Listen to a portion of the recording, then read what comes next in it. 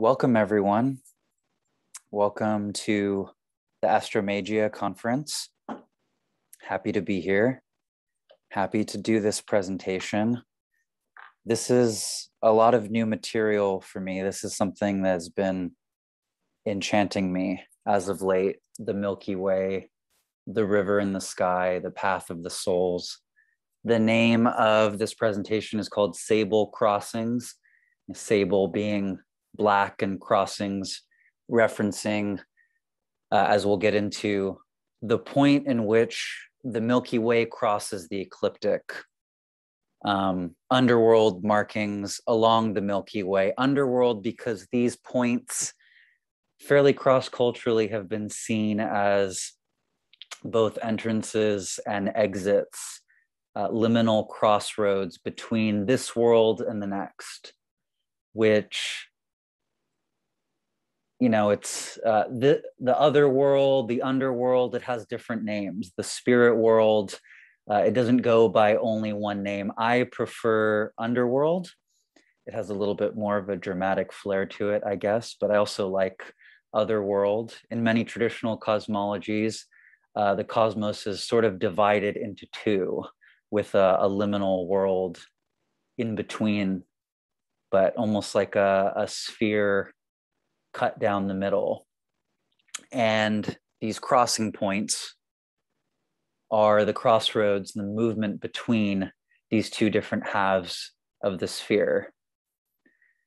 So this is the kind of stuff we're going to be getting into today. I think it's a pretty understudied part of astrology and star lore, considering that it's so well attested to in folklore and mythology.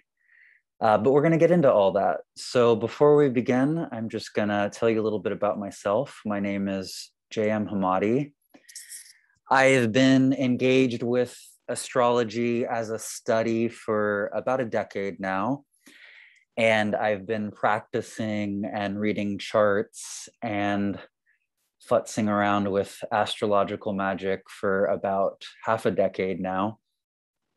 And more, especially over the past few years, my focus has been on cross sections, crossroads of art and astrology. But even more than just astrology in the popular sense, focusing on the stars, perhaps you could say a more animist approach to the stars, and astrology as star language, as communicating with stars, and not just stars, once again, in the popular sense, but the spirits of stars, seeing astrological practice as a form of spirit work.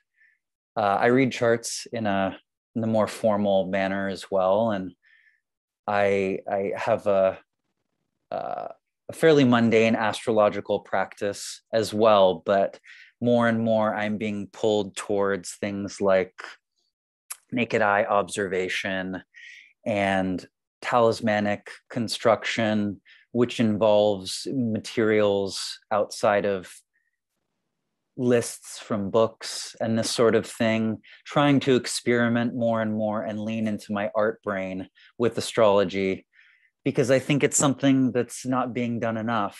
And I think that there's a lot of room to experiment with astrology.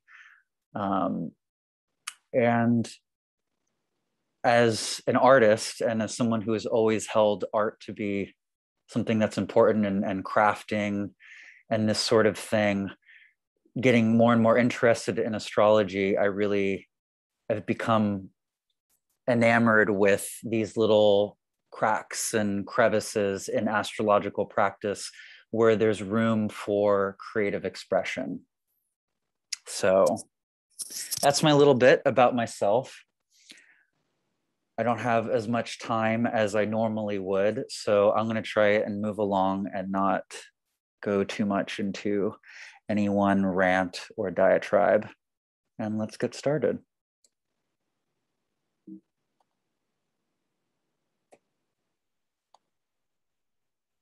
Here we go.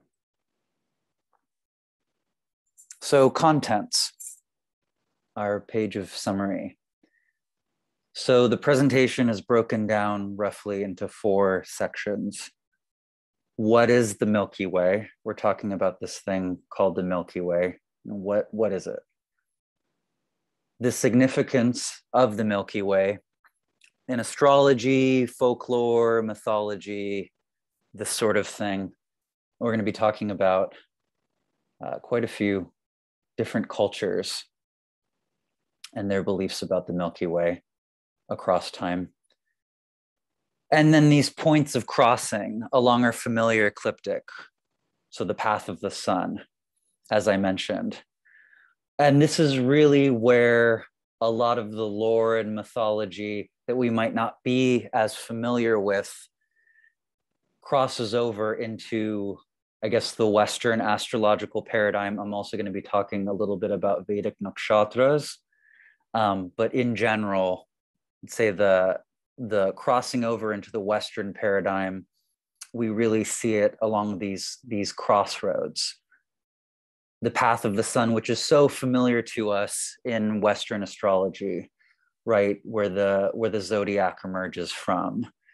So much of our astrology being based on the path of the sun in this way. So these points of crossing between the Milky Way and the path of the sun, being a way for us to better familiarize ourselves with these more, for lack of a better word, foreign elements in astrology and the astrologies of other cultures. And then to cap the presentation, the significance and magic and potential magics of these crossroads. So it's not something I'm going to go into crazy amounts of detail about. I'm going to kind of cover a little bit on what I think is more meaningful, perhaps less meaningful, and some of the magical inroads here and potential magical inroads here. I kind of like to leave these things a bit ambiguous. Once again, as I emphasized in the introduction, to leave room for personal experimentation, which a lot of people don't like, of course. Most people prefer to be able to open up a book and read, oh, this is what you're supposed to do, this is what you're supposed to buy, this is what you're supposed to have, rather than approaching it from a more creative or experimental vein. But I like to leave a lot of these things open, to leave room for that, instead of just saying, go out and do this thing, or this is how you do this thing. Some people will like that, some people won't. That's just sort of the way that I do things. But yes, the significance and magic of these points of crossing. So what is the Milky Way?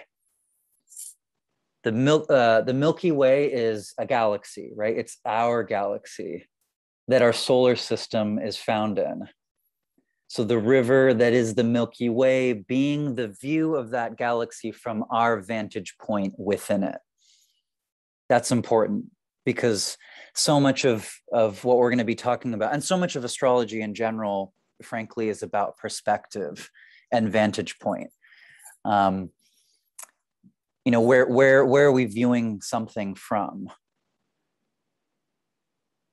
So importantly, situated at the center of this galaxy is a supermassive black hole. This is also something that I'm astounded people don't talk about more in astrological dialogue. So for astrological purposes, the anti-center is also important, right? Because in astrology, we're always working with oppositions and contrasts. We see this in the zodiac: Aries, Libra, Capricorn, Cancer, on, where the nodes, of course, we're always working with opposition points.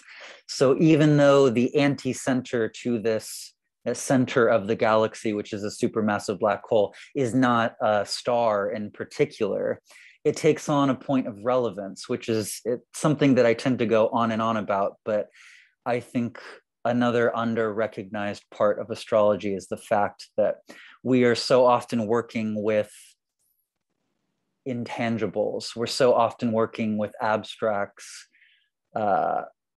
discovered in the darkness of the night sky with points that we cannot point to, things that don't exist in the same way that a shining planet does, you know, looking up in the sky and seeing Jupiter shining. So much of what we're doing in astrology is not about something necessarily visible in that way. So I like to emphasize that, as well as pointing to things like black holes, which are actually kind of the negation of space, right? That we can talk about these things in astrology, and these things have relevance in astrology. We'll see more about that, especially in different iterations of Milky Way lore, especially when we get to the southern hemisphere. So as well, every visible star in the night sky can be found in the Milky Way galaxy. Seems like a simple thing, right? Seems almost common sense, but that's huge, right?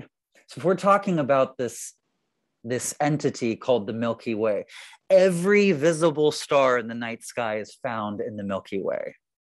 So the entirety of astrological praxis and everything that it's based on is contained within the entity that we call the Milky Way. The equator of this galaxy, or the galactic equator, is the line formed by the plane of this disc-shaped, I think that should be galaxy, but I like gallery too. Actually, as an artist, I like gallery, which is distinct from the rotational plane formed by the sun, which is the ecliptic, right? All of this being relative from our location and viewpoint on the planet Earth. So we're working with planes always in astrology, and specifically in what we're talking about here, the intersections of planes, which from our vantage point, they look like roads. Looking at a disc or a saucer from the side looks more like a straight line across. So this is the kind of spatial thinking we need to get into, because there's a lot of weird spatial things happening with cross sections of roads, which are actually three-dimensional discs and whatnot. Not that this is something that all has to be, precisely understood in the context of this presentation, but to begin to at least get into that kind of spatial thinking.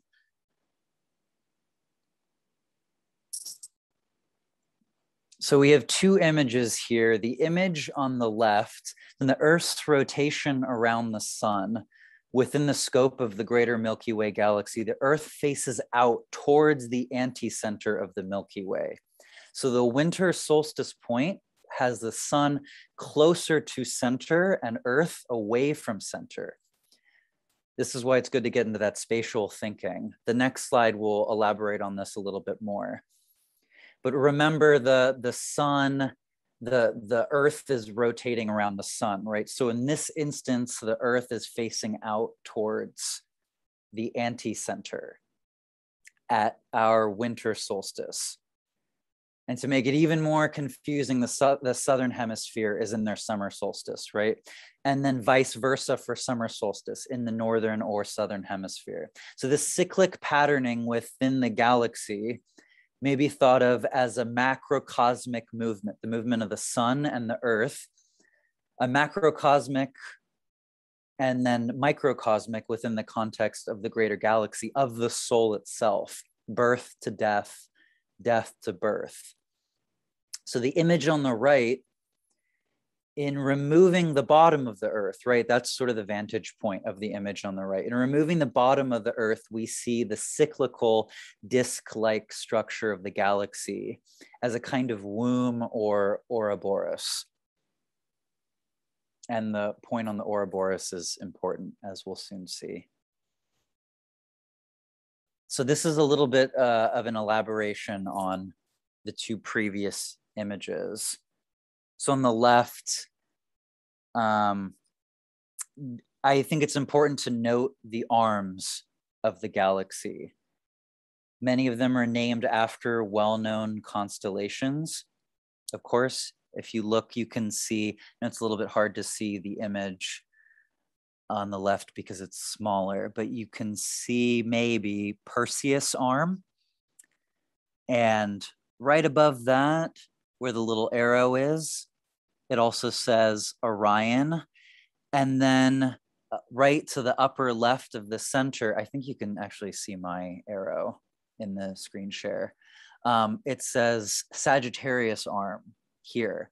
So these arms of the Milky Way are, many of them are named after well-known constellations, because once again, all the visible stars in the sky are contained in the Milky Way.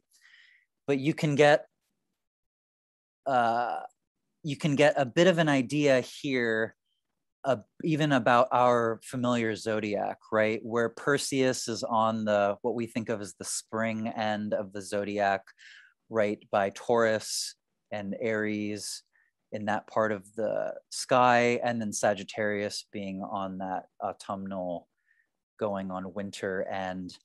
And then interestingly enough, you can see between the arms here, actually, the parts of the sky and even in the zodiac that have less stars in them. So in a lot of, I'm pretty big on lunar mansion lore. A lot of the lunar mansions or portions of the sky that are thought to be emptier are actually because they're in between these different arms of the Milky Way. And you can see that very visibly here.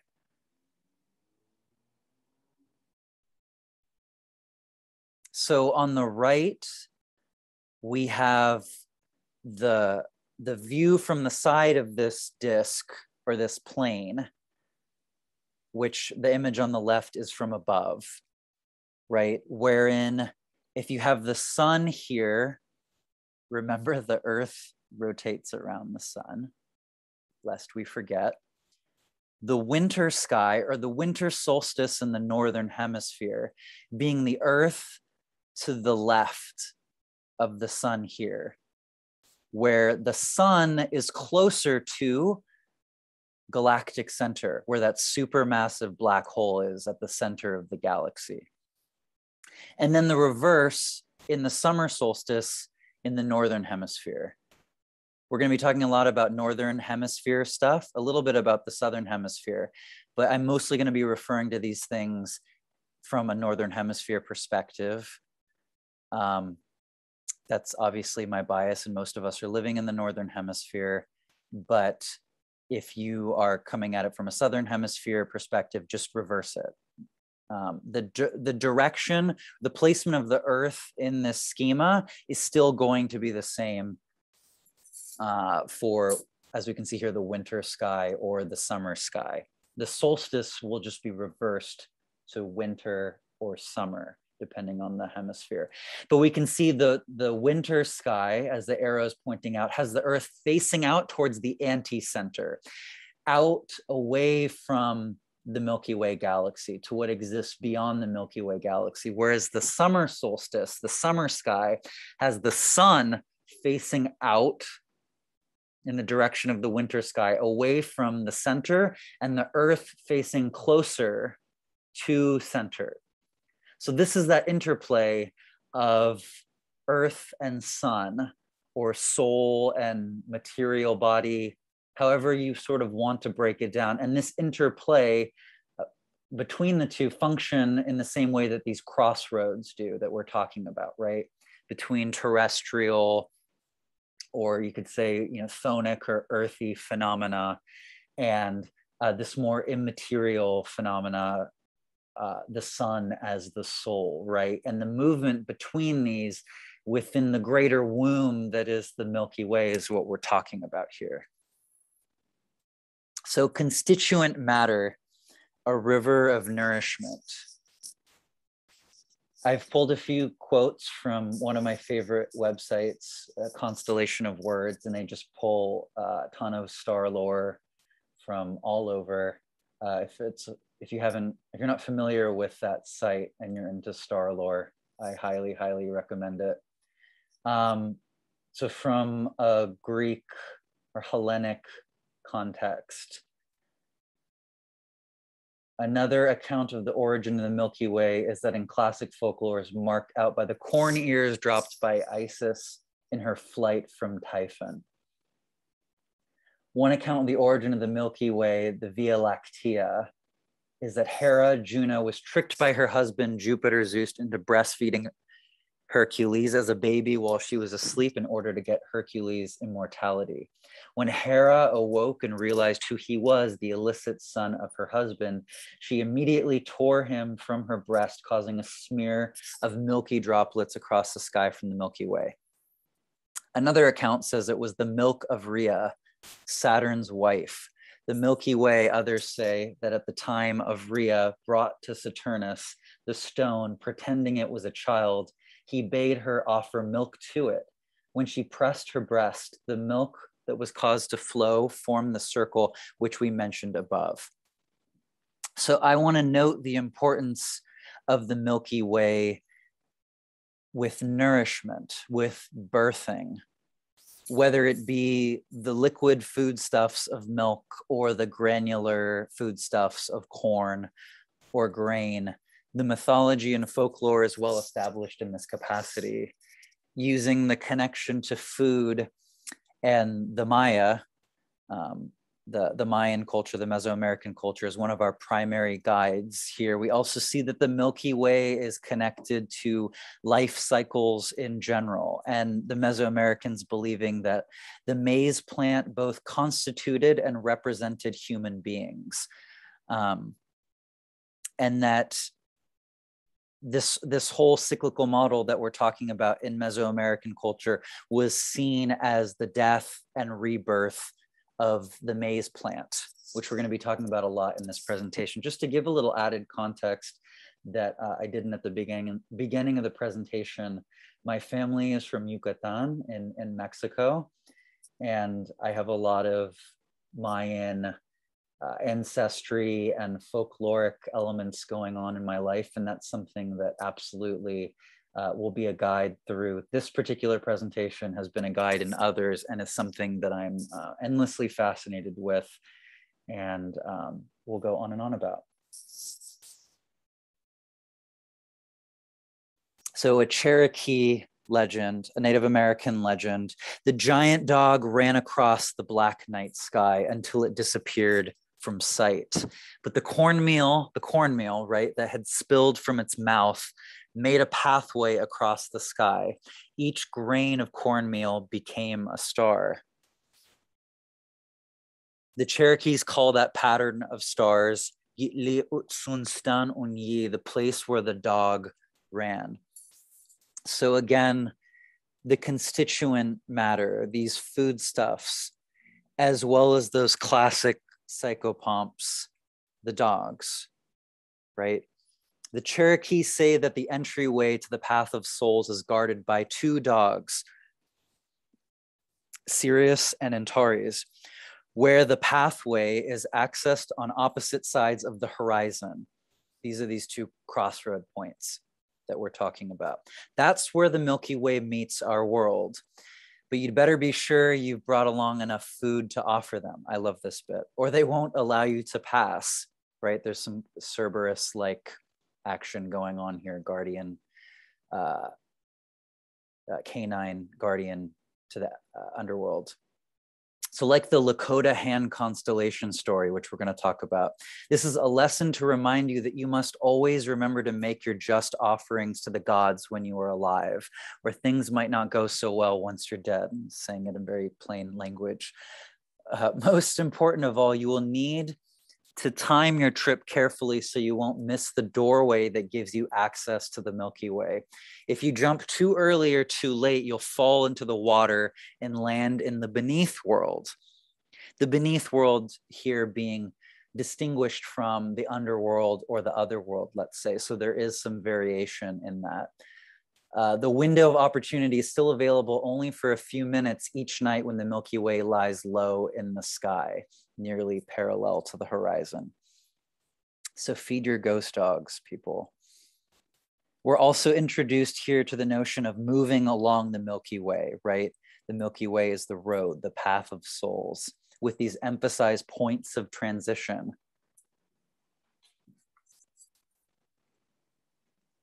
So when I spoke at the beginning of the talk about this emphasis on absence or seeing what we think of as negative space, the darkness in the sky, the darkness between the stars, between stellar objects and constellations, as something that we can and should talk about more in astrology. I think that this is the best example. So the Yana Fuyu, or the dark cloud constellations of the Inca, are a series of forms clustered around the Milky Way. This is Southern Hemisphere stuff. We're talking about the Inca in modern South America, often relating to seasonal and life cycles in the Andes region. For example, the Atok, or the fox, is a dark space crossing the ecliptic between the western tail of our modern Western constellations, Scorpio and Sagittarius, is said to rise at the same time period that foxes are born. So as the sun rises in the southeast with the constellation of the fox around the December solstice, terrestrial foxes are born on the earth. So we see more of the connection between life cycles in the Milky Way, right? Interestingly, from a Southern Hemisphere perspective. I think that the Yanafuyu are a wonderful example of the extremely chthonic roots of astrology, and astrology being able to speak to life cycles, agricultural cycles, life and death in general, something which I think has been lost on a lot of modern astrology. But if you want to hear that rant, maybe you should attend the panel that me and Cadmus and Sasha Ravitch are doing tomorrow.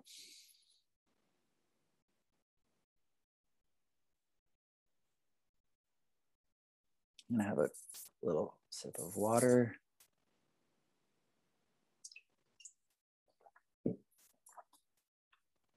I'm seeing nothing in the chat. Cool. We press on.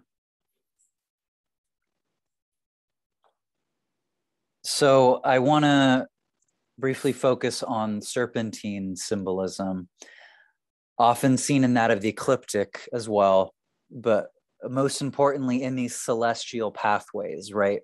They look like giant snakes in the sky, and their intersections therein. So we also see this with eclipse cycles and the nodes as well. My friends Elodie and Chris are presenting, I believe today, they're presenting in the conference on the nodes and the serpentine symbolism of the nodes. So be sure to check that talk out. But that is aligned with what I'm talking about here. These cross points, which eclipses are, right? The pathway of the moon and the sun in this way. This is the same thing that we're talking about, and oftentimes the serpentine symbolism that accompanies it. So you can see it visibly here in this Aztec sunstone, the calendar stone as it's called. The Aztec creation myth recalls the setting of the sky through Tezcatlipoca and Quetzalcoatl becoming world trees to provide support. So the structure of the universe is built on these intersections of the planes, right? I mean, astrology absolutely is. In this process, the Milky Way is formed as a path through the wilderness of the stars. In a similar myth, these same two gods form a band around the fifth creation, which is the world, or the world that we know, to shape it. This band takes the form of a double-headed dragon seen in the sunstone to the right. Serpent waterways, the snake river of sparkling dust, the stream of the abyss on high through which it turns, the golden cord of the heaven god.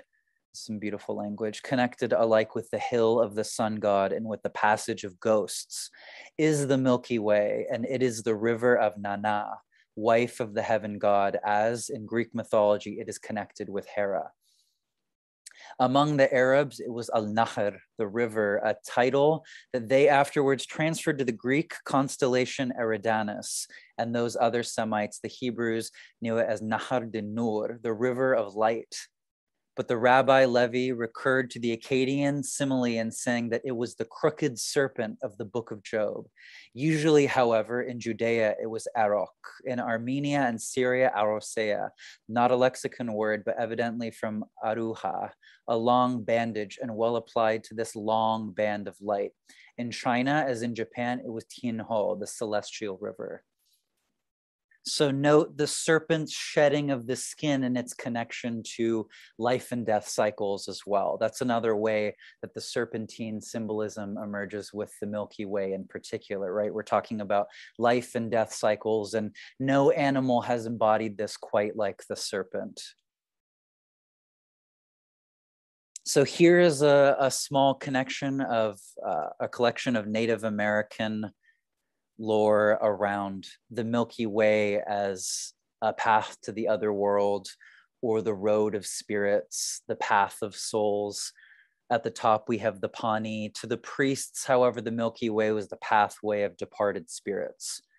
A Pani constellation located next to the Milky Way depicts two men carrying a third in a stretcher, a sick or a dead man being taken along the road.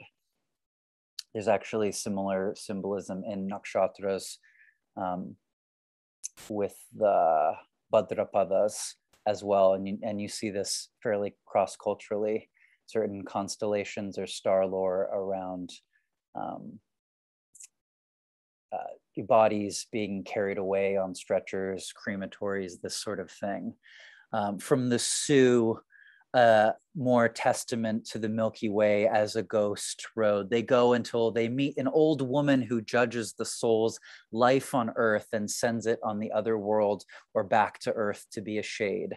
We'll see in a few slides that there's also this notion on this Milky Way path of encountering a final boss-like character for many, many cultures, or some sort of judge. I mean, we're oftentimes familiar with this notion in the Egyptian weighing of the heart, but some kind of afterlife judge, right? This being absolutely applicable to the Milky Way. And then I love this, the light in the Milky Way is the campfires of ghosts on the road. The Shoshone, the spirits of the dead are said to rise straight through the air to the Milky Way and travel southward to the end of the trail. So this is moving along this path, right? Some say that below the Milky Way is another Earth like this one of ours, but with more abundant grass and flowers. So like we saw in the previous slide about other world phenomena, let's say, sometimes being watery, sometimes being like fields or grasslands, this sort of thing. It's going to vary, but it isn't only just the path. There's other things happening and other places where the soul might fall, or beautiful things that the soul might become enamored with and get lost in, distractions of various kinds, the meeting with various sorts of entities and whatnot.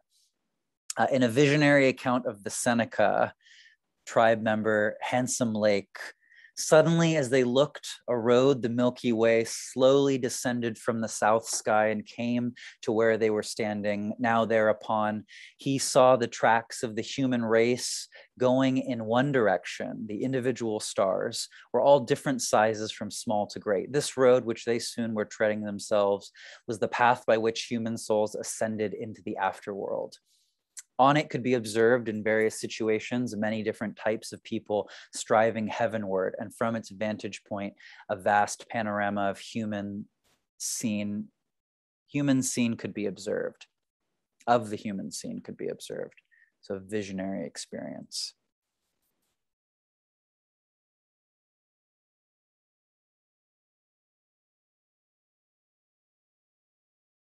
Crossings. This is an image that I found of a Mayan cross. I believe it's Chorti. I'm actually forgetting. I believe it's Chorti Maya cross. So the Mayan cross symbolizing a place of birth. In particular, we'll be talking a little bit more about it.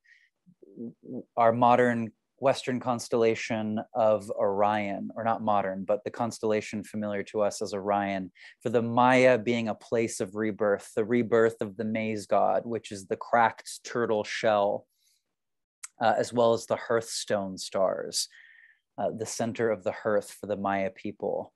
These three stars in what we know as Orion. But this cross symbol being important for the Maya in many respects, being representational of birth as well as immortality, as well as in a slightly more modern context, that of rebellion. In Yucatan, the cross being a symbol of rebellion during the caste wars. So indigenous people of the Yucatan rising up against the plantation system and the murder and enslavement of their people. So the cross being seen as a symbol of rebellion in this context.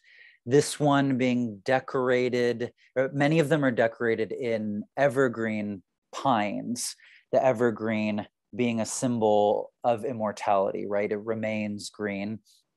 And then because I am a florist, I couldn't help but notice the archway of bromeliads, as well as the helinconias. And doing a little bit of research about this image, I found out that helinconia leaves are actually used as wrappers for food and tamales, which I guess a lot of things can be used in that context. Banana leaves are something that people are sometimes familiar with, but that connection to nourishment and food and corn. Remember, corn being constitutive. Corn, we human beings are made of corn. We are like the corn. There really is no difference in the Mesoamerican cosmology between the human being and corn. And then the bromeliads, I'm thinking of air plants and also being able to live off very little water, not only being beautiful, but sort of being another representation of immortality and being foodstuffs in many instances. Fruit, pineapples are bromeliads. Another connection that I want to point out with the cross is that, and we'll be talking more about the world tree, but in particular in the Mayan cosmology, the Sable was considered to be the world tree and the flowers growing along it. So we can see here, you know, the helinconias dangling from the cross, as well as the bromeliads surrounding it, but the flowers growing along and up and down the world tree to represent the souls of people, right? Flowering, blooming, and as well as dying, appearing and disappearing along the trunk or the axis, which is the world tree, as well as the Milky Way. So today we still can see the sun at winter solstice, the year's most prolonged period of dark time, diving into the place where Pakal is interred beneath the temple of the inscriptions. In this architectural hierophany, the plunging sun is Pakal, beginning his descent into the underworld as he takes his first steps on the temporal road to his resurrection. So I enjoy musing on Pakal, also known as 8 Ahau, which is his astrology name, actually.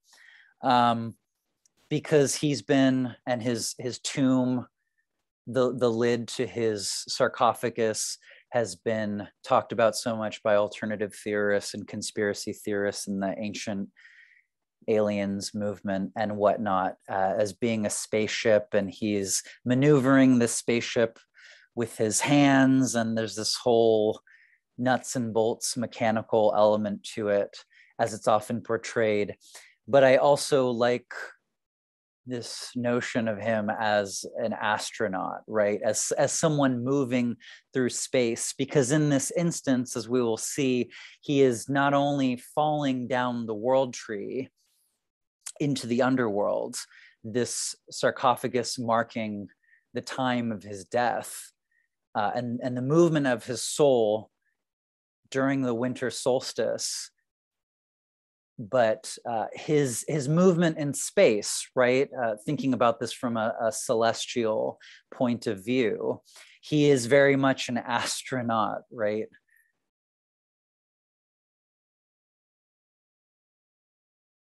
So to go a little bit deeper into the Mayan lore, some contemporary Maya groups regard the Milky Way as a great celestial roadway. The Chorti Maya, for example, call it the Camino de Santiago, or the Way of St. James, the network of paths in Spain that pilgrims take to reach the shrine of the Apostle St. James. So this is a very, very well-known road of pilgrimage that goes back into medieval Europe, which stretches across Europe, maybe the most well-known road of pilgrimage in all of Europe. And it's interesting getting into Santiago or St. James lore as being the one who is along the river, and his symbol being the scalloped shell, right? There's a strong symbolism of shells and entities represented by shells in Milky Way lore, which we're not going to get too much into. I've talked about it briefly in other presentations, but just because it mentions it here, I figured I would say that St. James is very much associated with those who dwell along the river, right? And so this being the Milky Way connection, and then also, you know, he who's represented by the shell, as well as being witness to the rebirth of Christ, one of the few witnesses to this rebirthing act, which is a theme that we've been talking about again and again in this presentation, right? So they pay particular attention to its alignment in the sky relative to the position of the sun. Other Maya groups describe the Milky Way as a celestial river that carries the canoe of the paddler gods and first father, our creator, into and out of the underworld, Xibalba. A design pattern in Maya art and sculpture that comes from the Popol Vuh, or Book of Council, features the Milky Way and its creation story. The zodiac is depicted as a two-headed serpent, like we talked about with the Aztecs. And the constellations positioned at one of the locations where it crosses the Milky Way are identified as especially important. That's where Orion, Taurus, and Gemini meet. The action begins with the lighting the three-stone hearth, which I mentioned, which you'll recall is the lower region of Orion, including the Orion Nebula, by First Father, who was reborn out of the shell of a cosmic tortoise, the one sketched out by the belt of Orion. He raises the Great World Tree, another Milky Way designation, which first takes the shape of a crocodile. The Pleiades represent the handful of seeds that, once planted, will grow into the fertile world tree, the portion of the Milky Way arising from the cosmic fire that passes prominently through the north-south overhead zone a few hours after the Pleiades have crossed the zenith. Each year, the creation clock is rewound and the story retold. We're talking about cycles. So archaeological findings of ancient Maya writing and sculpture bolster the sky genesis story. Bone carvings from the ruins of Tikal depict a pair of gods, jaguar paddler and stingray paddler, as described in the Popol Vuh. They are shown guiding their canoe over the Milky Way en route to the place of creation, transporting their passenger, the sprouting young maize god, as the Milky Way rotates from its erect north-south orientation to the guise of the world tree, to its east-west position lower on the horizon, where it becomes the subterranean cosmic monster, or crocodile. The story of the world's creation plays out for viewers on Earth. Just a random little digression because it's coming to my mind and I've been absolutely saturated in this stuff. Getting more into Yoruba or West African Egungun cults and their practice around the dead. I was reading recently that the Coffins are shaped as canoes and the rituals are done alongside the river. So this canoe symbolism also coming up for Sirius being the dog, but also a star that lies along the Milky Way, oftentimes being called the canoe star. And this connection with the dead and even shaping the coffin in the shape of a canoe to move along that river of the dead, right? But here, let's talk a little bit more about the world tree and its connection to the Milky Way, because these things are often conflated. So the great image of Pakal's sarcophagus at Palenque, so this is the one that we were just looking at, the sarcophagus lid, the astronaut, shows him at the moment of his death falling down the world tree into the maw of the earth. The expression the ancient Maya used for this fall was ochbi. He entered the road. The road was the Milky Way, which is called both the Sakbe, the white road, or Shibalbe, the road of awe, or the road of fear, by the Maya. Pakal enters this road upon death. So we see Pakal's fall, or the background to it, right? This world tree that he's falling along. Instead of a road or waterway, we sometimes see the Milky Way depicted as a tree, often in its vertical manifestation. So from north to south, because the Milky Way, once again, we're talking about vantage point, the Milky Way can sometimes be seen from north to south, as well as an east to west. It moves in the sky in the way that it's visible or not. So in previous presentations, I have briefly touched on the American Northwest indigenous peoples and their characterization of the Milky Way in tree-like form, oftentimes with some quote unquote final boss type character perched atop.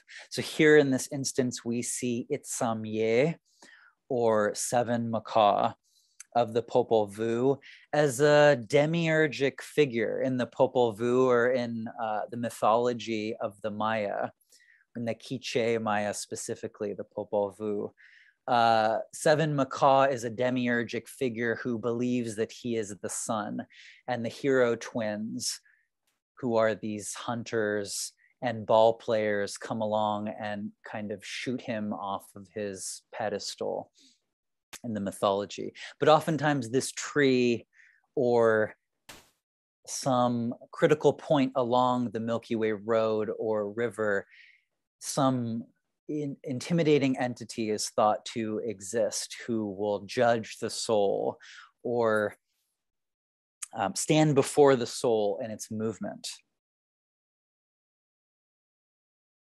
We see that with similar notions of an entity or a creator deity of some kind standing in the way of this pathway sometimes. So before transitioning into some of the correspondences in Western and Vedic astrology, as well as astrological magic, I do want to expand a little further on the idea of the pathway, which is frankly explicit in American star lore in particular. So though the origins of these beliefs is an ongoing discussion in folklore, in academia, with potential connections to continental Asia and shamanic beliefs, so this movement along the Bering Strait into the Americas, right? As well as a kind of proto-Orphism. The lore regarding the path of souls shares remarkable similarities among its American iterations. So I think one of the more intriguing iterations is found in Mississippian iconography, which one example you can see here. The Mississippian culture is characterized as Native American civilization located in the Midwest, Eastern and Southeastern United States, roughly 800 to 1600 AD. Perhaps most importantly, being known by their mound structures. these mounds oftentimes containing burial complexes, which would later be dug up to reveal important iconographic monuments, ceramics, sculptures, this sort of thing. For our purposes, this iconography seems to point to a complex set of ritual and mythological beliefs based in stellar lore. One prominent example of this can be seen in the hand-eye motif pictured here. Curiously, we also see the intertwining of the serpents, right, that we've been talking about. The hand-eye motif and its stellar characteristics have been documented and known to this day by Plains tribes from the Hidatsa, the Arapaho, Lakota, and many others. But the exact location of what we think of as a constellation, or what many of them think of as a constellation or a sign of sorts, is still debated in various, once again, folkloric or academic circles. Polaris and the Pole Star also being offered up as an alternative region where this sign of the hand and the eye, or the hand and the dot, might exist. Yet most commonly the association with the constellation is with what we know as Orion again. So more often than not, this region is seen as a portal or an entryway, or what lay beyond the hand of this powerful creator deity or this powerful being, because the hand belongs to some sort of powerful entity in the different stories. So this pathway which the souls are attempting to move down is sometimes blocked, or it lays beyond this hand of the deity, kind of a manifestation of this demiurgic figure that we talked about with the Maya, who sits perched atop the tree, but also as a portal unto itself. Jay, sorry, just to interrupt, just to let you know that you're an hour in now, so there's half an hour left. Okay, thank you. We don't have too many more slides. Okay, so, because I do want to leave time for some questions. So whether it's an eye or simply a dot is also something that's been a point of contention. Yet this notion of a portal is fairly well agreed upon. So recall that this is the location in the Mayan cosmology of the rebirth of the maize god. We're talking about the region known as Orion, the place of the hearthstone and the cracked turtle shell. A place of dying or a place of birth? Is it both? A place of rebirth? You know, where does this path lead to? Where does it go? To the underworld? To the other world? Yes, but what are some more familiar characteristics in the Western and Vedic astrology that we are perhaps more familiar with? I'm going to talk about now to kind of wind down. So briefly, the winter and the summer solstices, right? In Neoplatonic thought, Cancer and the summer solstice being thought of as the gate of men, or you could think of as the gate of birth into this world. Cancer being the birthing canal, and Capricorn, the beginning of Capricorn, being the winter solstice, or what is thought of as the gate of the gods. So kind of an exit point, the exit out of this world. And these solstitial points being even in the Western astrological lore, being important exits and entrances.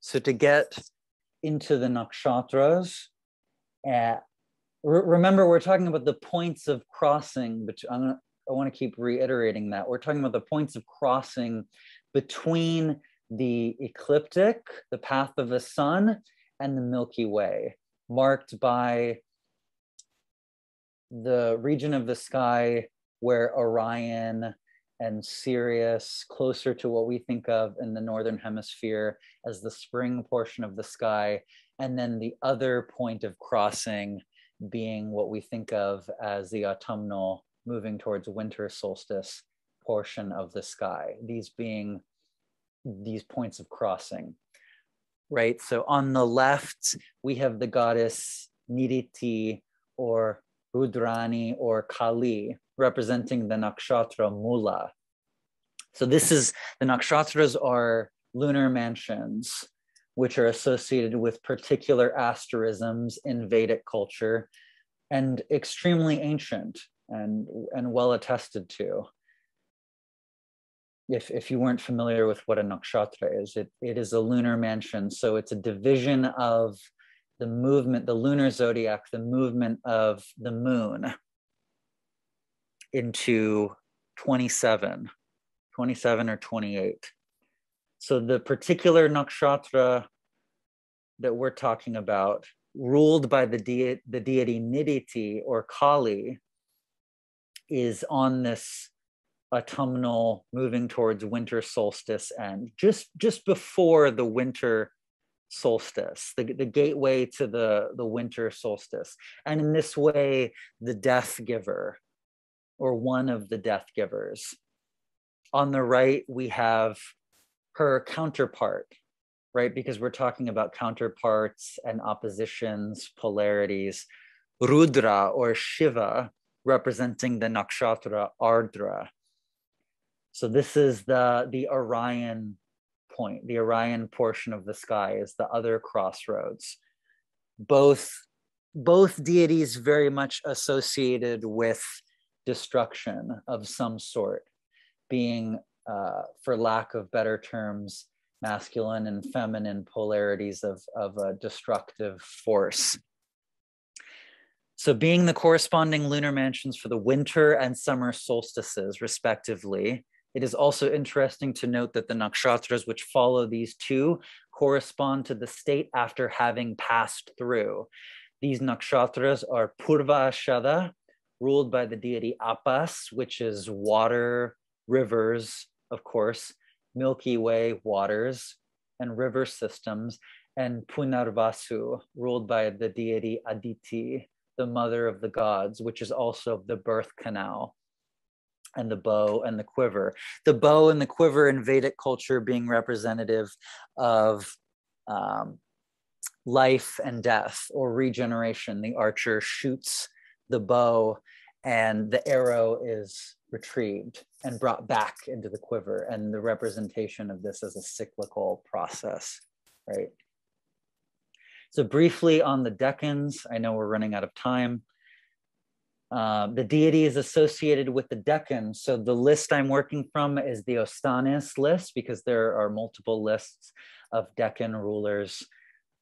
There's actually quite a few, but the list I'm working from is the Ostanis list.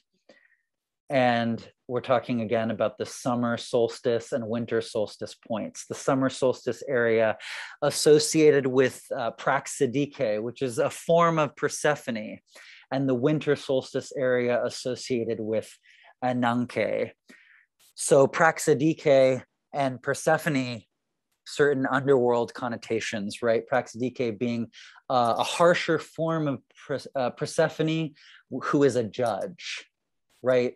This notion of the soul being judged as it's entering, exiting, or on the road of souls. And Ananke being sort of in the milieu of the Titans, with Kronos not as Saturn, but as a representative of time, Kronos as time, being distinct from Kronos as the deity Saturn. And Ananke being, as you can see in the image, aligned with this world tree, right? This cosmic axis or center, which everything else is spinning upon. And her being the ruling deity, I think, is appropriate for this winter solstice point associated with the sun in closer to this giant black hole at the center of the galaxy, being the galaxy's axis, which everything else spins upon. So we have the Arabic lunar mansions here. On the left, the planet Mars, and on the right, the planet Saturn. So the Arabic lunar mansions maintaining much of the previous lore, as well as emphasizing the lunar nodes and the malefic planetary deities Saturn and Mars, respectively. So in the Arabic lore and in the spirit associations with the lunar mansions, most importantly, there are letters related to particular lunar mansions, which do change. It's not one set system, but in Arabic magic, the letter associations are important with the lunar mansions. And the letter associations with these same particular lunar mansions, once again, those aligned with roughly the winter and summer solstice just before, in this instance, are the letter Zain, which in the angelology and in the jinn lore, in this same body of folklore, is associated with the planet Saturn and Maymun, the jinn of Saturn and Saturday, falling along the same Orion region or the summer solstice portion. And then Mars associated with the letter Sheen, or the fire which burns everything, the all-consuming fire related to the winter solstice point. And the letter Sheen being related to Samsamail, the angel of Mars, as well as the Jinn al-Ahmar, which is the red, also related to the planet Mars and the reddening and the burning. So to end, magical possibilities, right? So what are some potential magical approaches with what we've learned around the Milky Way? Ways to incorporate this into an already existent practice, new practices, this sort of thing. So the decans, the lunar mansions, the nakshatras, I know we sort of flew through that. Planetary deities, that's something which maybe I'll talk about more in some future presentation, or reach out to me about separately. I also talk about these things in a lot of other presentations and whatnot. But yeah, just the traditional magical associations with these parts of the sky, right? The previous slides, like who are the ruling deities of these parts of the sky in Western astrology that are associated with the crossing points of the Milky Way and the ecliptic, and exploring how to work with or commune with these entities that are thought to rule or reside in these portions of the sky. Timing techniques using the movement of the sun, moon, ascendant, and other celestial bodies nearby or in conjunction with these points. So seeing these as points in a chart, perhaps, or even in visible space, with the ascendant being looking upon the eastern horizon, right? The ascendant. And engaging with these points and with these celestial objects or celestial entities, and watching them, observing them, and potentially experimenting with their movement through these parts of the sky that we've been talking about. Wherein so much of what we've been looking at is timing the movement of the soul through these crossroads to better assist the soul in the afterlife journey. Exploration of magical possibilities with the associated asterisms. So all of these asterisms and so many more, but in particular, these ones we've been talking about: Orion, Sirius, Antares, parts of Sagittarius associated with these crossing points. and exploring them on the zodiac. Once again, the movement of celestial bodies through these particular, or being near to these particular asterisms. All of these are potential ways of exploring not only the Milky Way crossroads, but really the Milky Way itself through our more familiar avenues in Western astrology. And then, as I said at the very beginning, and always emphasize, explorations through vision, imagination, art, and journeying, as well as oniric possibilities. So, follow your natal chart and the movement of your moon, the ascendant, the sun, through these same points, and see how they manifest in dreams, see how they manifest in the entities, the spirits that you meet in dreams, crossing these places, right?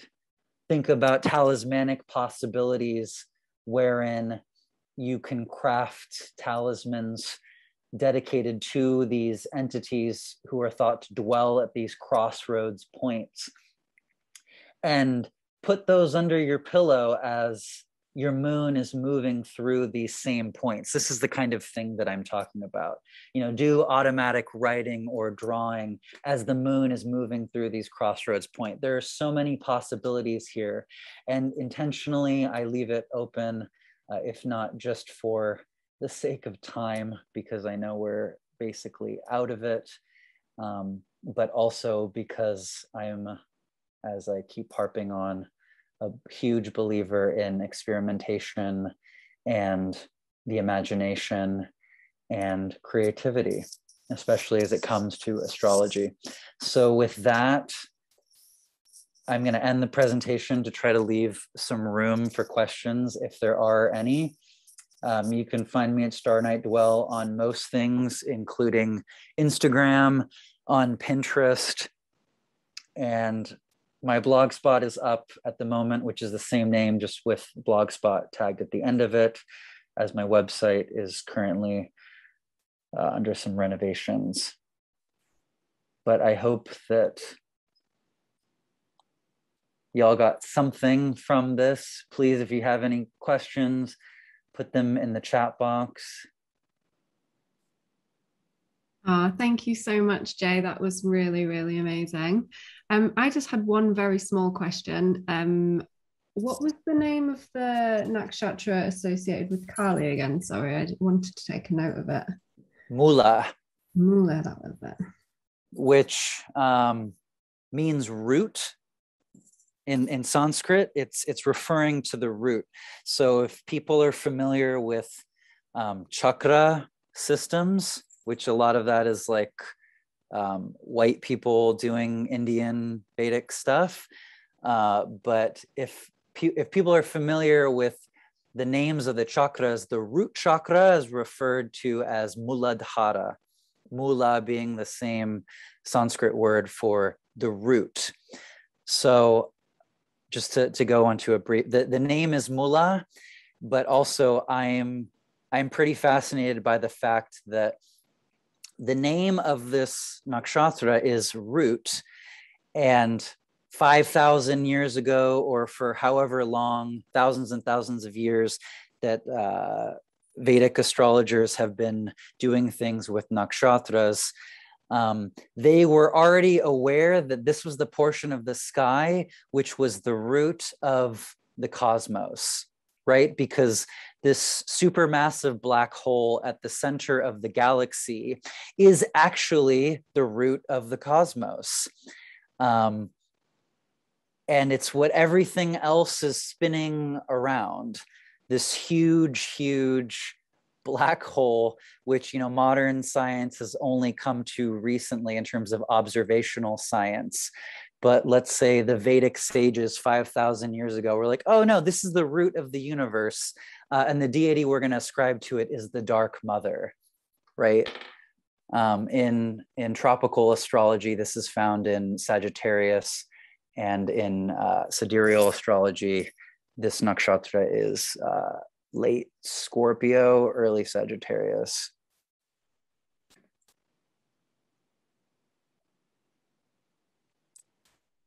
I'm seeing a question. Thank you for this brilliant talk. My pleasure. If in a natal chart, a personal planet is conjunct one of the two gatekeepers, Antares or Sirius, would you consider this planet to be a bridge to them? If so, how would you go about accessing the Milky Way through that lens? That's a great question. I don't want to go into a whole thing about fixed star magic right now because we just don't have the time. I recently did a class, not to get too pluggy my stuff, but I recently did a class at the Salem Summer Symposium on fixed star magic, which gets into some of the differences, not only in doing fixed star magic, but the ways that we can look at a conjunction. And there are other ways, including parens, for example, that we can see conjunctions in the chart, because especially for stars that are very far away from the ecliptic, it can be a little bit slightly dicier whether to say the planet is conjoined that or not.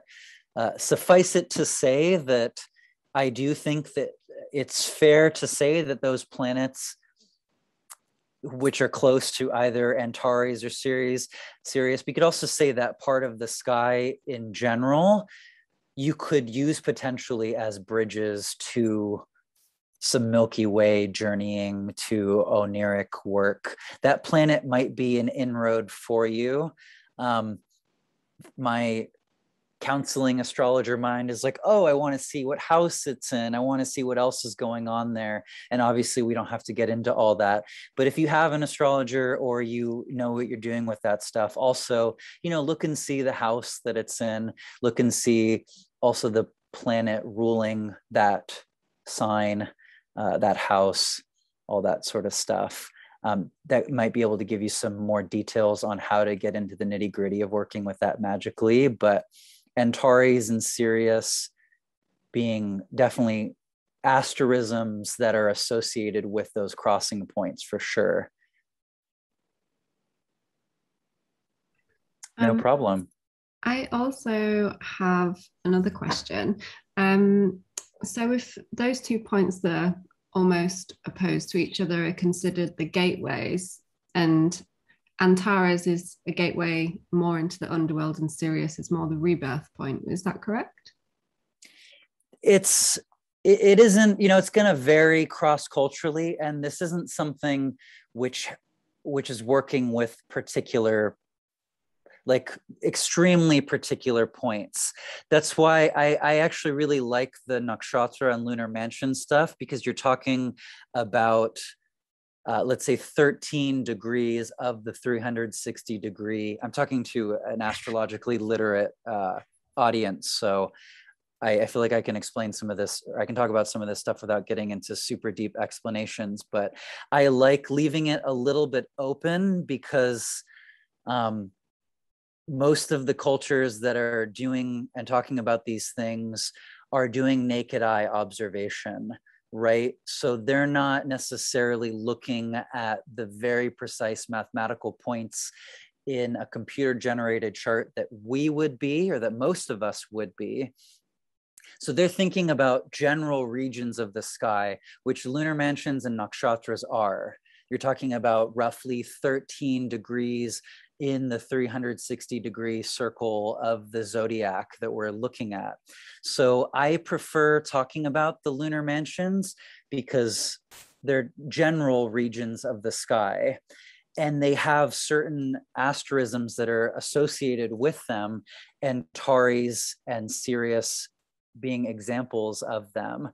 But it's better to think of the open region, I think, rather than the particular asterism. That's sort of my take. So Antares would be would not be Mulla, but would be Jeshta in the nakshatra system. But once again, Jeshta is the nakshatra right before. So once again, we're talking about general regions. So it's probably better to think of it as like the part of the sky that is Jeshta, Mulla, as well as Purva, Shada following it. because we also have to, and we just don't have time to get into all of these details, but we also have to think about the difference between sidereal and tropical astrology as well, right? Which is its own tangent. So yeah, I wouldn't think about the asterisms in particular, and especially not the mathematical points we use to represent them, but rather like open and more general regions of the sky. Does that make sense? Yeah, that makes perfect sense. Thank you. And kind of building upon that, would you then say that the kind of half of the zodiac from that area background to around where Sirius is has got then a more underworld kind of tone or vibe to it? And yes. Yeah. Okay. Yeah. And those parts of the sky, the underworld tone, the crossing points, right? Which are not, once again, like these very precise places, because there's many different astrologies and we're talking about many different cultures. It doesn't have that level of universality by any means, but those regions of the sky being very cross-culturally associated with the underworld. Sometimes more of an exit, sometimes more of an entrance. Also, that's going to vary depending on what hemisphere you're in as well. That's also another thing, just like tropical sidereal, that we're not really getting into, but the differences between the hemispheres and that reversal of the summer and the winter solstice. And that's why vantage point and personal perspective is really important, because these are not very precise things we're talking about, but rather seeing that these points of crossing have these underworld associations with them. So, and using that as our entrance way or exit, let's say. Perfect. Does anybody else have any more questions they would like to ask before we close the meeting? Have at it. Do you have any additional points to add, JM? No, I think that I know it's a ton of information, and I'd love to go perhaps in a future talk, go deeper into some of these different magical applications. And like, I mean, there's just a lot here, but I hope that this was a good introduction, at least, or like a good, as I said, jumping off or exiting point, whatever part of the road you might happen to be on in your life or in your magical journey. Yeah, thank you all for coming. Happy to have you here. Thank you so much, JM. That was really, really amazing. And I look forward to kind of going back through it all and studying it more in depth. And yeah, thank you everyone for joining and coming watching the JM's talk. And I hope you enjoy the rest of the conference. Thank you, everyone. Now. Thanks again, Jay. Take care.